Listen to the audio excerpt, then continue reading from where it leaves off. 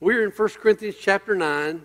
I plan, I hope to, I will finish chapter 9 today. We have been looking through this for a few weeks now. Paul has just explained to us in last week's message his number one objective in ministry, his number one goal in ministry, and that is to win as many people as possible to faith in Jesus Christ. That's his purpose, that's his plan, that's his goal, that's what he lives for, to win people to Jesus Christ. As many as he possibly can. He wants to preach the gospel. He wants the gospel of Jesus Christ. He wants to preach the cross of Christ. He wants to preach that Jesus died for sins. And that be what he preaches all the time to everyone everywhere. And he also has shared with us his primary strategy to achieve that goal. And that is by becoming all things to all men. Now that was a lot of stuff in there and a lot to review if we were going to review it all. But he wants to become all things to all men, that by all possible means he might win some to Christ. He's willing to cross over the barriers and be what people need to be, so that there's nothing that hinders the gospel coming from his lips to their ears, that they may hear Christ and believe and be saved. There are indeed many more things we could explore as we would study evangelism and evangelism strategies and evangelism methods. But that's another sermon, another day, another rabbit chase that I'm not going to do today. I would rather just go and continue Paul's thought in 1 Corinthians chapter 9, starting in verse 24. He says, through verse 27, he says, "Do you not know that in a race all the runners run, but only one gets the prize? Run in such a way as to get the prize. Everyone who competes in the games goes into strict training, but they do it to get a crown that will not last. But we do it to get a crown that will last forever. Therefore, I do not run like a man running aimlessly. I do not fight like a man beating the air. No, I beat my body and make it my slave, so that after I have preached to others, I myself will not be disqualified for the prize."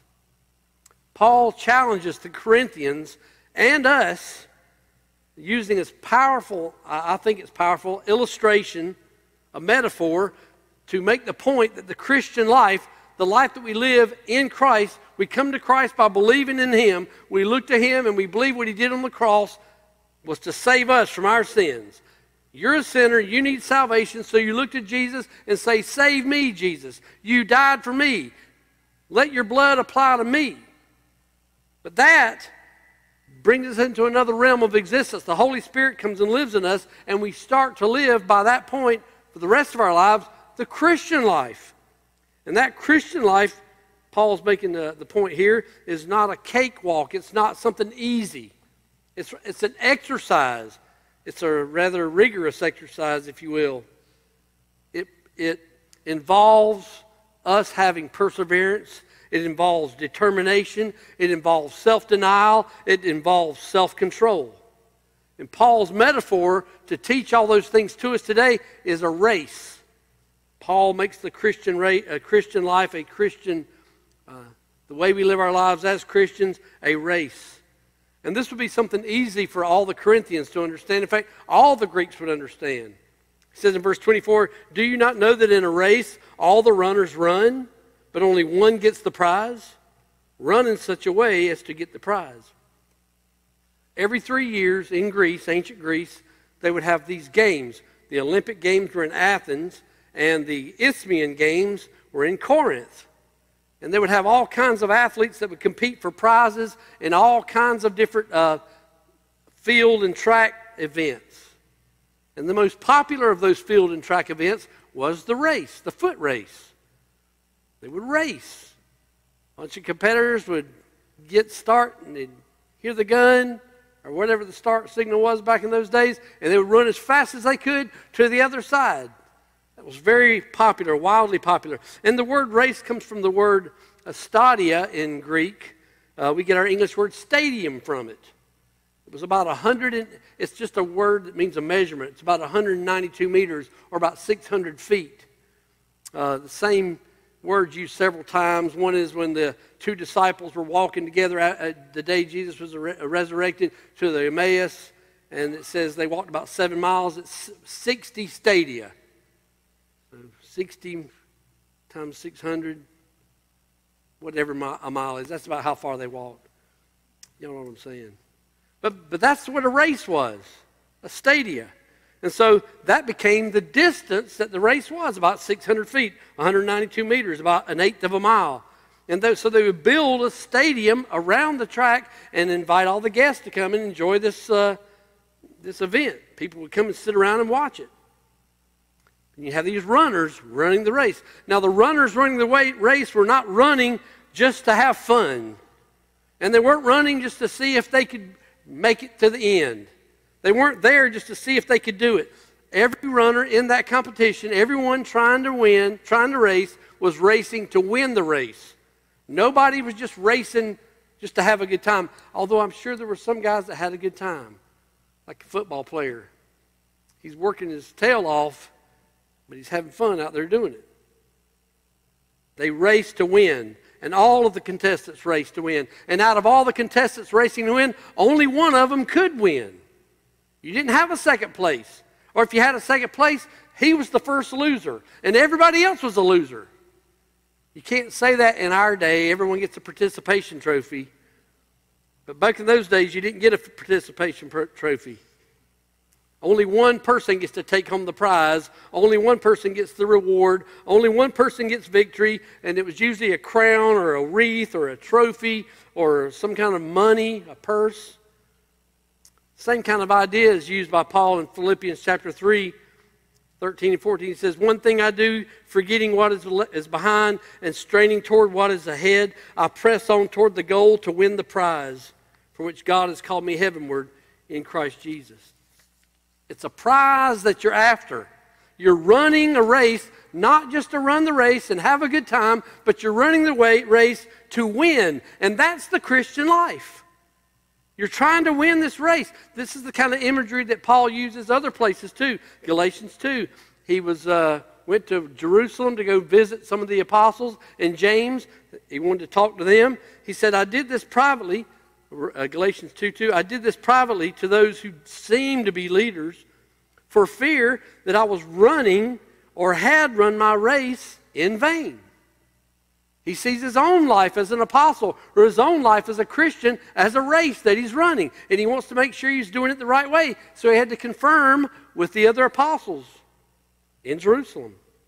Galatians chapter 5, he says to them, verse 7, "You were running a good race. Who cut in on you and kept you from obeying the truth?" The Galatians were running a race. Their Christian life, their life by faith in Jesus Christ is a race. Philippians chapter 2, verse 16, he says, "As you hold out the word of life," talking to them about their life, "in order that I may boast on the day of Christ that I did not run or labor for nothing." I want you Philippians to hold out the word of life and live your life persevering in the faith of Jesus Christ, so I know that my life wasn't a waste. I was running, and I was running the race. And it was a worthy thing. I didn't do it for nothing. The writer of Hebrews says it this way in chapter 12, verse 1, "Let us throw off everything that hinders and the sin that so easily entangles, and let us run with perseverance the race marked out before us." Our Christian life is a race. It's a race, which means by the word race, just when you say race, you mean I want to win the race. I'm not just here to get a trophy. I'm not just getting a participation trophy. Nobody gets applause and nobody gets cheers for finishing second place. Paul says to run. Now, this is an imperative verb in the Greek. It's a command. You run the race. You run it. You're not jogging. You're not just tagging along. You're running this race. You're running the life as a Christian, as a race. And he says, run it in such a way. The word means in like manner. In this way. Run it in this way. Here's how you run the race. To get the prize. You want to get the prize. You're longing to get the prize. You want the victory. You move as quickly as you can, as fast as your feet will move. You run to win. You run to get the victory. That's the Christian life. Now, Paul's not saying by this text that all of us here are in a contest with each other and only one of us is going to win. It wouldn't be me, I'm certain of that. He's not talking about each one of us are competing with each other to win the race. He's saying that all of us, each one of us, and all of us together, and each one of us separately and individually are running a race. We're living our Christian life. Each one of us is living his life in Christ, following Christ, obeying Christ's commands, growing in his grace, growing in knowledge, maturing in the faith, winning as many lost people as you could possibly win to Christ, as many as you can, and all of the other aspects. There's probably spend all sermon just listing all the different things that are aspects and elements of living a Christian life. All of those things involved as living as a Christian, each one of us ought to run that race as if we were trying to win the race. Not just trying to jog along. Not just trying to enjoy being on the field. But we want to win. That's Paul's analogy. That's Paul's metaphor here. And I haven't watched NASCAR very much in the last few years, maybe a race or two or part of a race or two, but I used to be addicted to it fiercely, and Jeff Gordon was my favorite driver. And all my people who didn't like Jeff Gordon and loved Dale Earnhardt would make fun of me and say, oh, Jeff Gordon's just a whiner. He just whines all the time. And one day I was watching a race. He came in second. By the way, he finished second 64 times. He won 94 times, finished second 64 times. But he was gaining on Dale Earnhardt. Dale Earnhardt won the race. Jeff Gordon had the fastest car. 3 laps ago, he was right on his tail. 2 laps ago, he was trying to pass him. He couldn't pass him. If he had a lap or two ago, he probably would have passed him. But he didn't pass him, and so they're interviewing Jeff Gordon after the race, and he's whining. And it was perfect. It was the perfect picture. Everybody, oh, he's just a whiner. And this is what he said when he was whining. He goes, I hate losing. I hate losing. And you go, what, the perfect athlete, the perfect competitor. He hates losing the race. He doesn't want to finish second. He wants the victory. Think about it. You cannot be happy if you're Jeff Gordon or any of those guys, for that matter, to get a participation trophy. You want to win. You want to spin out your tires, all that stuff. You don't get a participation trophy. You don't get applause. You don't get cheers. You don't get a prize just for entering the race. Being Jesus' disciple requires total effort.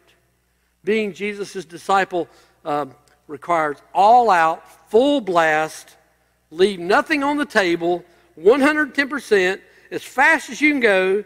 You ever watch, you watch the competitors when they're, the game's over and they're reporters interviewing them after the race. They use all these terms to mean that same thing. You just give it all you got. You give it all you got, all the way, full blast, all the way until you win. And if you don't win, you still say, I gave it all I had. I was trying to win the race. Now, I do want to say something about endurance and perseverance. You do have to finish the race. The Christian life is a marathon, if you will. You have to run it all the way to the very end. You don't give up and you don't drop out. You run the race. You keep on going. You believe in Jesus Christ. You call on Jesus to save you, and you call on him tomorrow too, and the next day too, and the next day too, until you don't breathe anymore. It's a persevering race. You last until the very end. You keep going. You straining toward, like Paul says, I forget what's behind and strain ahead toward the goal. Pressing on. He says in 2 Timothy 4:7, I have fought the good fight. I have finished the race. I have kept the faith.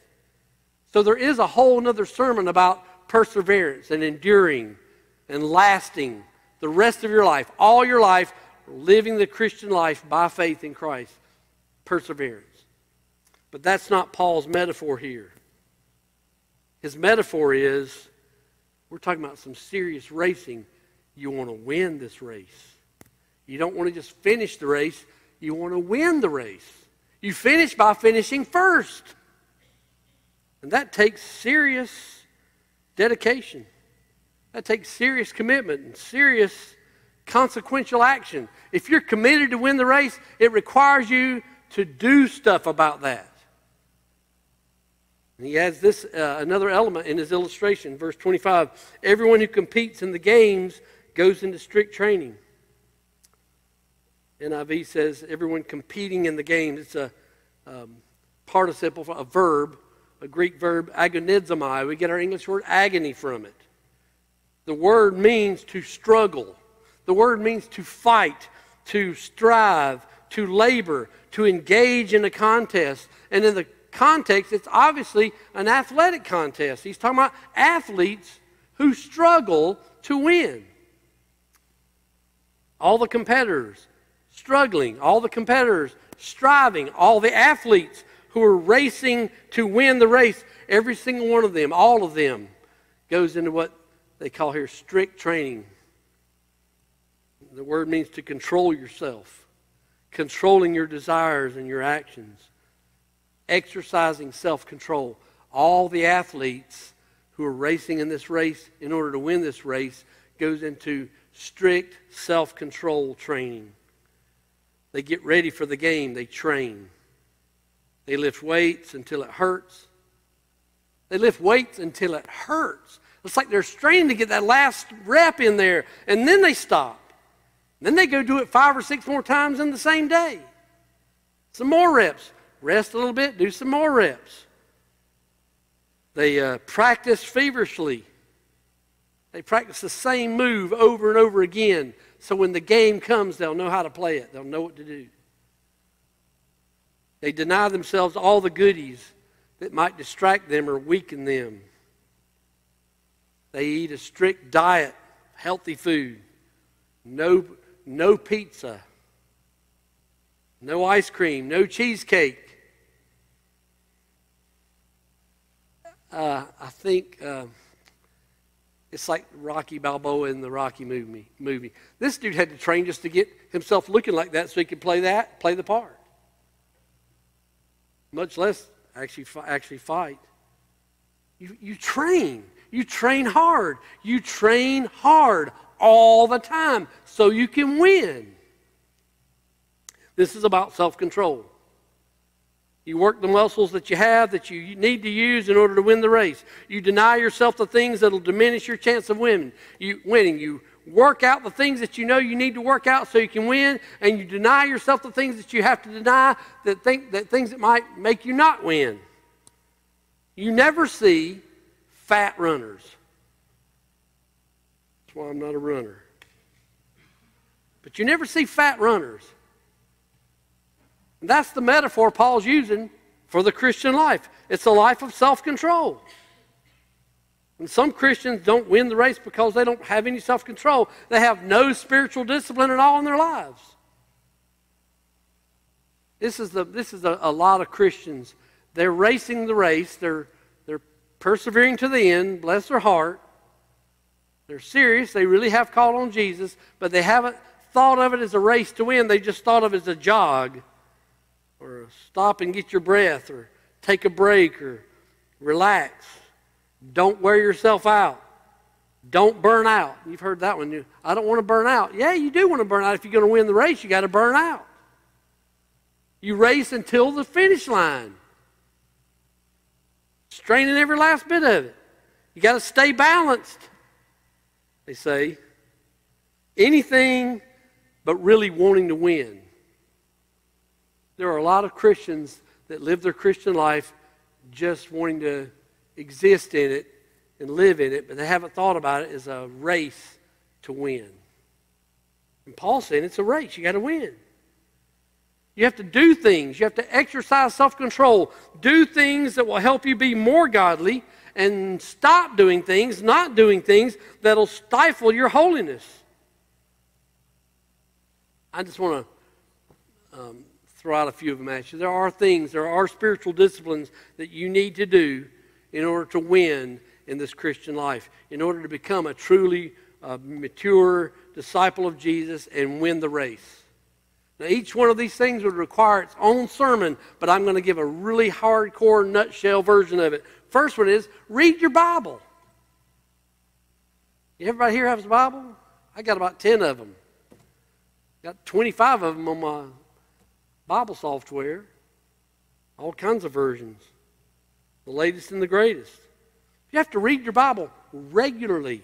You have to read your Bible daily, as much as you can, and read your whole Bible. Read all of it. Carve out a discipline in your life, a time of your day, part of your day, somewhere in that day, probably in the morning. I don't know if it's in the morning for everybody. Not everybody's a morning person, but somewhere in your day, you want to open God's Word, the Bible, and hear God speak to you by reading the Bible. Memorizing verses, challenging yourself to put it into practice. Not just reading it, but it'll say something that God wants you to be. Say, Lord, I want to be like this. And challenge yourself to do it, apply it, and put it to your heart and do it. Make notes. That's a spiritual discipline that if you do, I'm absolutely sure it will help motivate you to want to win the race. Not just jog along, but win it.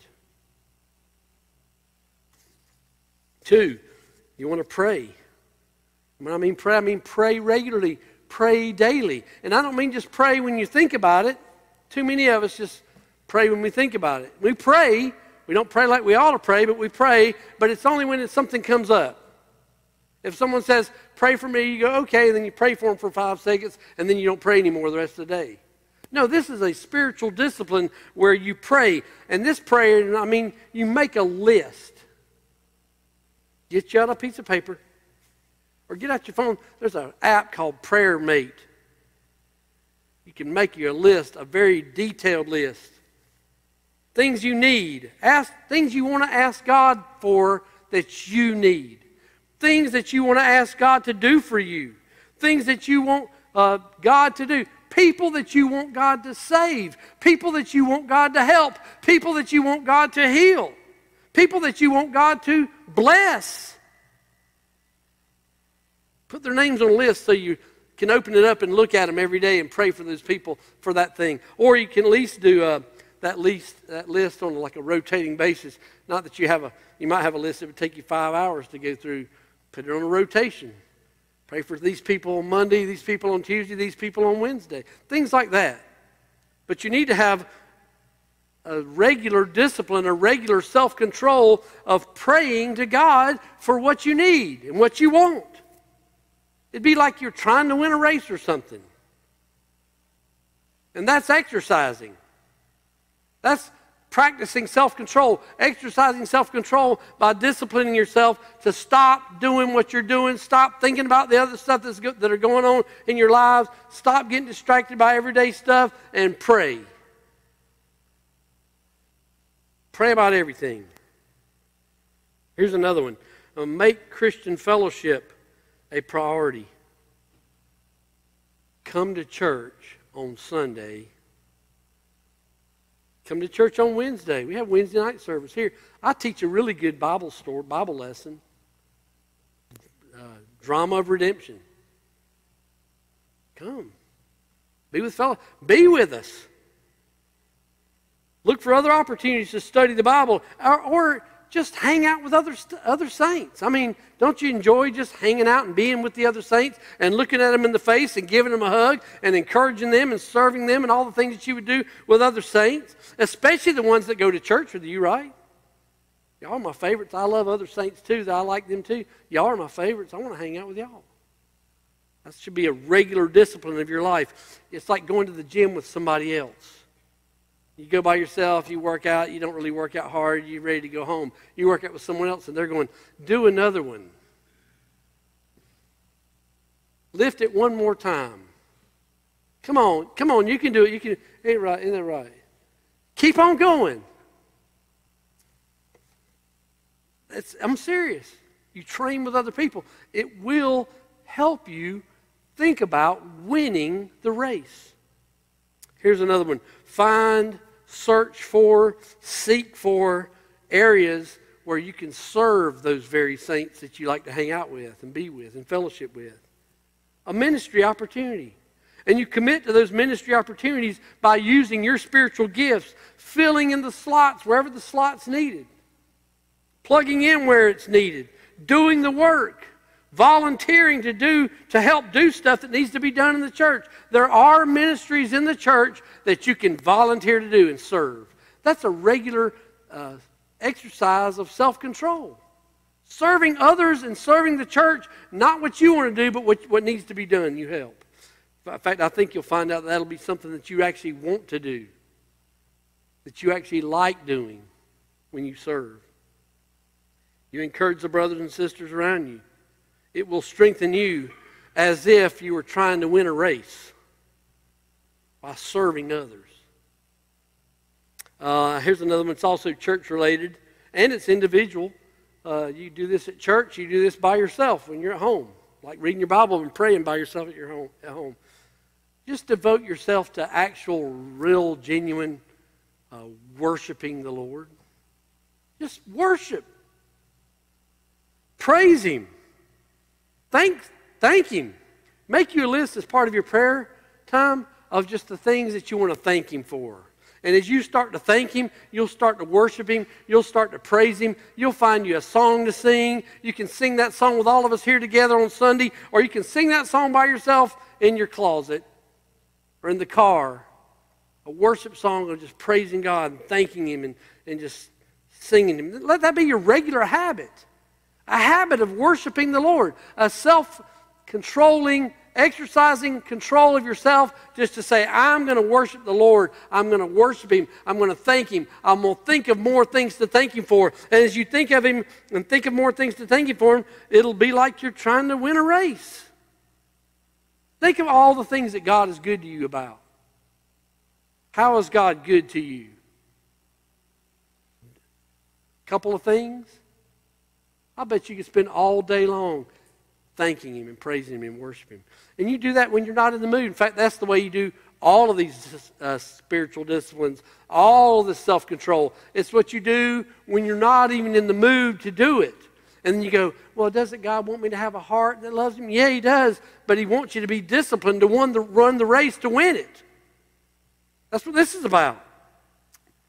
I think this one's in context of chapter 9. Share Christ with lost people. Witnessing. Telling others the gospel. You know the gospel. You get saved. Are you saved?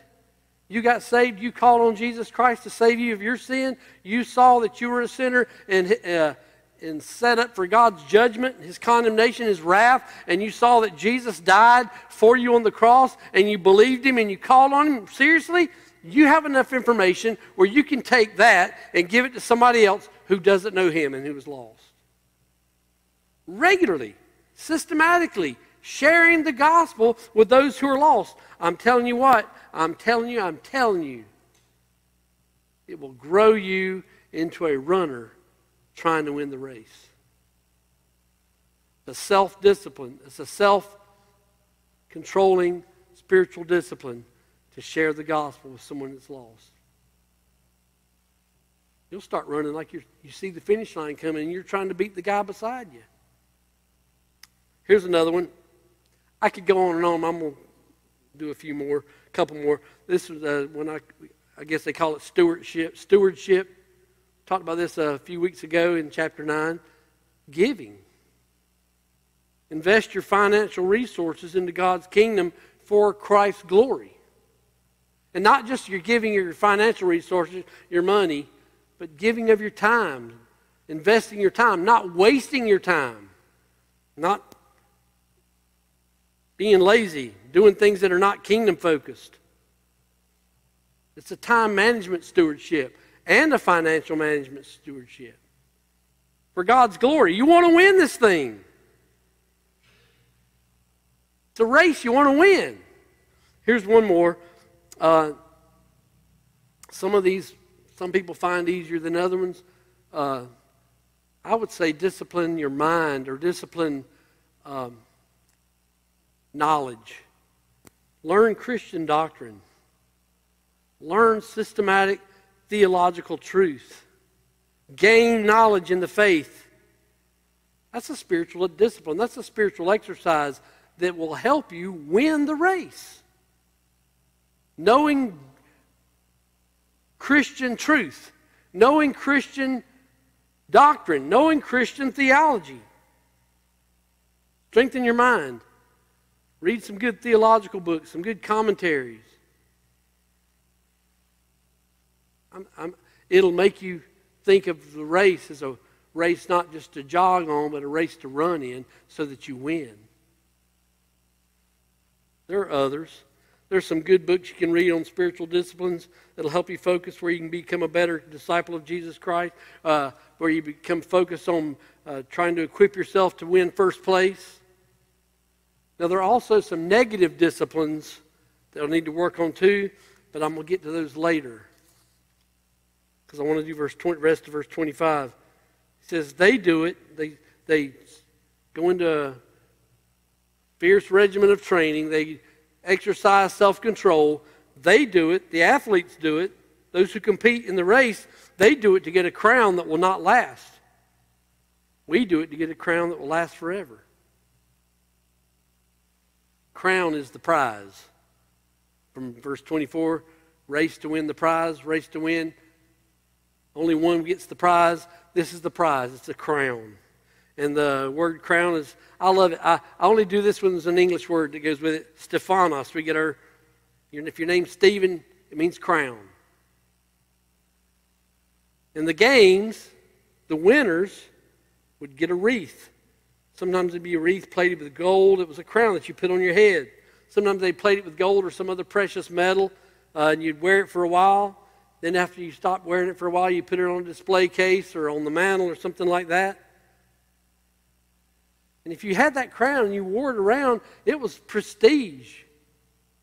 It's like you were a rock star in town. Everybody wanted to come and see you and get your autograph and hang out with you. It made you feel good. You got something. You got some credibility with people because you won the race. You got the crown. You got the prize. You got the trophy. But eventually it wears out. Falls apart. Even in your trophy case, it falls apart. It starts to rust. It doesn't last forever. This human realm that Paul's making that illustration, in the human realm, the athletes race for a crown, but it doesn't last forever. It's temporal. It's a short-lived glory. And the glory and the prestige that go with it is short-lived too. Because next year, someone faster than you is going to win it, and they'll totally forget about you. Unless you make it to the Hall of Fame, and then they forget about you when the next guy gets in the Hall of Fame. Until you get old, and then they bring you on the field so they can glory in all the old guys. We'll show a few highlight films of it. But even that doesn't last. It doesn't last. Paul says in 1 Timothy 4:8, physical training is of some value, but godliness has value for all things, holding promise for the present life and the life to come. The crown that Paul is challenging us to win by coming in first, by winning the race, is an eternal, permanent crown. That's the prize. A crown that will not fade out, fade away, or rot, or rust, or any of those things. A permanent, eternal crown. This is the prize. Now, he used a different word here than he does prize in verse 24, but it's the same thing. He's talking about the crown. Now, a lot of people have tried to speculate, or a lot of people have given good thoughts of what this crown is. What crown are you talking about, Paul? Is this a real crown? Probably not a real crown that you're going to get to wear around in heaven. It might be, I don't know. But there are a few thoughts about it. For 2 Timothy chapter 4, verse 8, I read verse 7 earlier. He says, now I fought the fight, finished the race. He says, now there is in store for me the crown of righteousness. I guess just for fighting the fight and winning the race. Lasting to the end, finishing it. A crown of righteousness, which the Lord, the righteous judge, will award me on that day, and not only to me, but also all who have longed for his appearing. It's like you're just waiting for Jesus. You're hoping Jesus comes back. You're longing for him to come back and save you and rescue you from this present evil age. You say, come quickly, Lord Jesus. Everyone who lives that way gets the crown of righteousness. Peter writes in 1 Peter 5:4, when the chief shepherd appears, talking about elders, when the chief shepherd appears, you will receive the crown of glory that will never fade away. Elders who serve faithfully because they want to, not because they have to, not for money, not for gain, but because they desire to serve Christ by loving His people and serving His people, teaching His people, they get the crown of glory. James 1:2, blessed is the man who perseveres under trial, because when he has stood the test, he will receive the crown of life that God has promised to those who love Him. So, a lot of different views about what this crown is that you're racing to win for. This is not the crown that you get by just believing in Jesus. That's eternal life that you get by looking to Him and calling on Him and coming to Him and crying out to Him for mercy. Everyone who cries to Him for mercy gets mercy and gets eternal life. You have your sins forgiven. This is something I believe different. The ESV Study Bible calls it the fullness of blessings and rewards in the age to come. Whatever that means. The fullness of blessings and rewards in the age to come. MacArthur Study Bible, Christ-likeness in heaven. Another commentator says, the reward faithful believers will receive at the judgment seat of Christ. Whatever the crown is, you're going to get a reward, a crown for winning the race. You came in first place and you won the race and you get a crown. You get some kind of reward, some kind of blessing. MacArthur also calls this the prize is a salvation of souls. And I said this last week. If you were the instrument of leading people to Christ, if you just went out and witnessed to people and you got to see people come to Christ, that's someone that you get to share eternity with, and you were the one that brought them. I don't know what that feels like, but it's going to be great. It's going to be a crown. It's going to be a reward. It's going to be a prize. Winning people to Christ has a great reward to it. And I'm pretty sure, in fact, I'm solid sure. I know for certain that it means this. Matthew 25:21, where the master gave his servants different talents to use.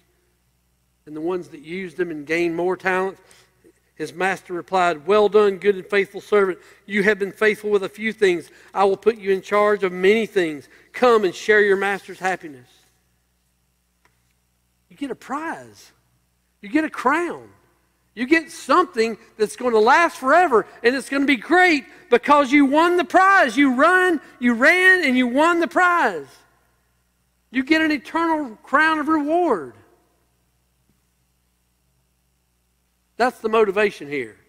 Run your Christian life, live your Christian life to win it. Not just to jog and get to the other side, but to win it and get a crown, get a reward. Get something that's, well, like I said, I don't know exactly what it means. Something more than just getting to the other side, but something to win. When you win, you win. You get to shout and jump up and down and act crazy or something. You don't whine. You jump on top of the car and spin it out. You do things like that because you won. Paul says in verse 26, therefore, because that motivation is in place, I want to win. I do not run like a man running aimlessly. I do not fight like a man beating the air. When Paul's describing his own race, he's describing himself in his own fight. He's describing himself, I want to win the race. Because I want to win the race, these things are in play in my life. And he's not just talking about him winning the race. He's applying them, telling us to run the race like him. When he says, I do not run like a man running aimlessly, he means, so you don't run like a man running aimlessly. You don't fight like a man beating the air. If you're going to win the contest, you got to stay on the right course. You got to focus on the target. Not aimlessly. The word means without purpose. Unintentionally. Lack of certainty. People who run aimlessly have no idea what they're even doing. Not saying they're not saved, not saying they haven't believed in Jesus. They're just running, don't know what they're doing. Don't know what they're doing. And when you're fighting, you can't just swing at whatever. You got to ball up your fists and you got to punch at the guy's face. And you hope you hit him in the face hard enough times that he falls down and quits swinging back at you. That's how you fight. You don't just swing wildly, you swing with a purpose to knock him out. That's what Paul's saying here. You've got to punch. Aggressively beat the enemy. Aggressively beat your opponent. Aggressively outrun the opponent. It's a race to win. It's a fight to win.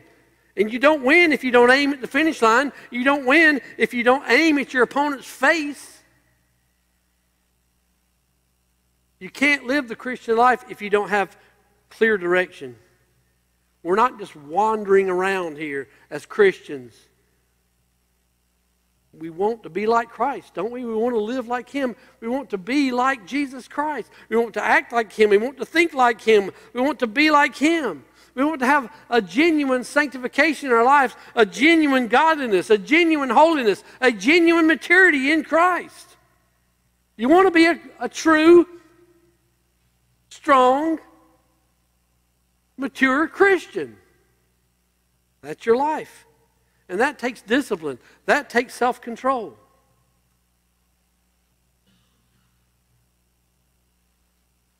Paul says in verse 27, "No, I beat my body and make it my slave, so that after I have preached to others, I myself will not be disqualified for the prize." Winning is Paul's motivation. Winning is his first primary motivation. In this illustration of the race and the fighter, his goal, his aim, his purpose is to win it. But he also has a secondary motivation, and that is to not be disqualified. That's equally his challenge. That's equally his motivation. The word means to be fraudulent, misleading, having no value, worth nothing, not approved. I don't want to live my Christian life so that I preach this gospel to other people to get a prize, and then I don't win and I don't get a prize. I got disapproved. I got disqualified. I was a fraud. I was misleading. You know why? Because I didn't have any self-discipline. I didn't have any self-control. I didn't really try to win the race. I didn't finish the race very well. Paul was concerned, seriously, Paul was concerned to not lose his rewards in Christ for preaching the gospel. I think Paul wanted a reward. Paul was longing for the prize. Paul was longing for the crown. And that crown, that prize, that reward is diminished by our lack of self-discipline. That crown, that reward, that prize is gone. Because you didn't discipline yourself to win it. You didn't get it. We talked about this back in chapter 3, and I'm running out of time. I'm running out of time now, but I wanted to say it.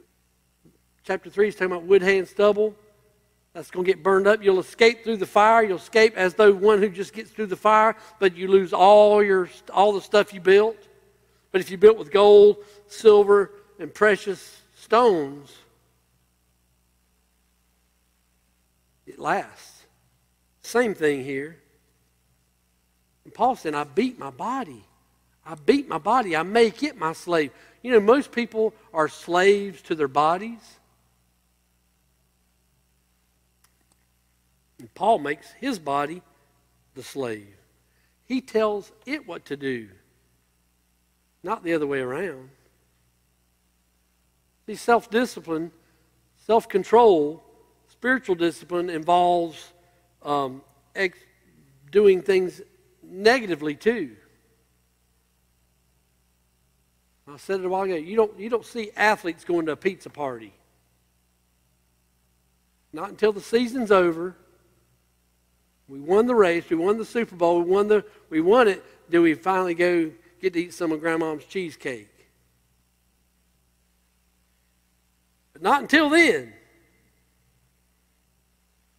Paul says he beats his body.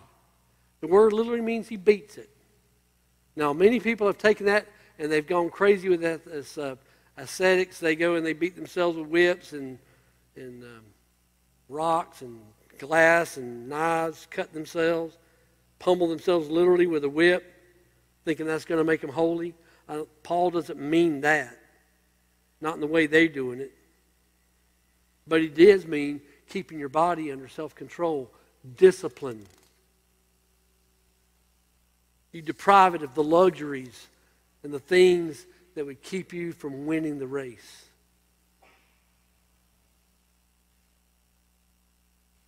We read this one earlier, Hebrews 12. Let us throw off everything that hinders and the sin that so easily entangles. Let us run with perseverance the race marked out before us. It's not that you merely wrestle with sin. We all wrestle with sin. Everyone's got something they're wrestling with. But you have to kill it. You don't just wrestle with it, you kill it. You wipe it out so that it's not going to make you lose anymore. It means you have to have self-control so you'll win the race. You kill it. It's making you not win the race. You kill it. Colossians 3, verse 5, put to death whatever belongs to your earthly nature, your flesh, sexual immorality, impurity, lust, evil desires, greed, which is idolatry. Romans 13, 14, clothe yourselves with the Lord Jesus Christ and do not think about how to gratify the desires of the sinful nature. Don't even think about how you can satisfy your flesh. Don't think about it. Clothe yourselves with Jesus. Paul in Galatians 5:16, live by the Spirit and you will not gratify the desires of the flesh.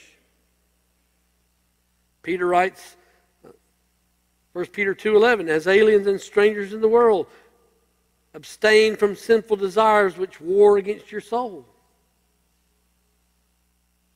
That's the stuff you've got to put off. Those are the things you've got to stop doing. You've got to put away the things that wage war against your soul, the things of your flesh, the things of your sinful nature.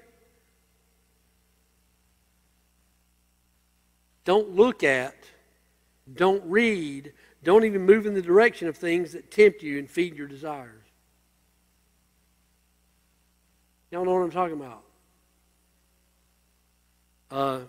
Or don't dwell on, don't rehash events in your life that fuel your discontent and your bitterness toward things and circumstances and other people. Y'all know what I'm talking about? Everybody here got somebody they don't like? Don't think about it. It'll just make you lose the race. Don't review, and of course some of this stuff is, I'm preaching to me, I'm not preaching to you. I'm preaching to me. Don't review the things that make you angry. Everybody have triggers? Easy triggers? Anybody? Or just me? Easy triggers that make you mad. And they make you mad and they make you say things you shouldn't have said. Because they were in your heart. You got mad and you blew it. You didn't win the race. You got to stop that. You know what your struggle is. You know what your struggle is. Stay away from the things that cause you to lose that struggle. Beat that stuff out. Beat it out. Discipline yourself for godliness so you can win the race and not be disqualified. That's what Paul's saying here. It says in 1 Timothy 4:7, have nothing to do with the godless myths and old wives' tales. Rather, train yourself to be godly. I like this too. Train is a Greek word, gymnazo. We get gymnastics from it. As a Christian who believes that Jesus Christ died for your sins, discipline yourself like an athlete in a gym so you can run to win the prize and not be disqualified from receiving that prize because of a lack of self-control. That's the sermon. That's the Christian life. That's what the Christian life is, a race. What would be different in your life if you raced to win? What would be different in the life of our church if you raced to win? Now, all of us, I'm talking about all of us together, but it's just you, yourself, you, whoever I'm talking to today, talking to all of you, talking to me, but if you just lived your Christian life so you could win the race, how would that change in a really good way South Strand Community Church? Because you raced to win. Let's pray. Father God, we are grateful that you have given us this opportunity, this time today, where we can study your word and hear you speak to us. Father God, thank you for your word. Thank you for preserving it to this day for us. I pray, God, you would work grace in all of us here by your Spirit so that we would put these things into practice and live our lives in a way that honors Christ and wins the race. Let that be our mindset. Let that be the way we think. We want to win. I want to win. Work that grace in us, Father. I beg, please. Do that so Jesus will be glorified in all of us. I ask it in his name, for his glory, his honor. Amen.